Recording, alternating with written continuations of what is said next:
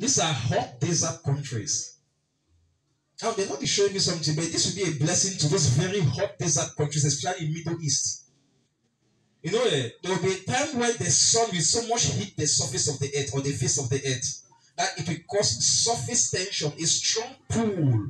You know, there is water above the cloud also, and there is water beneath the earth. Yes. Though that the sea beneath the earth will cause a very strong pull of water. And because of this sun, there will be so much spontaneous strong pull, surface tension of water from under. And the water will come up and it will be like the force of an eruption. It will break open the earth and it will begin to flow for days or even weeks until you see springs, rivers, and some small water bodies forming in a place where nobody expected water to be there. But it's a blessing to these hot countries, especially those Middle East countries. Amen. Okay, the next prophecy.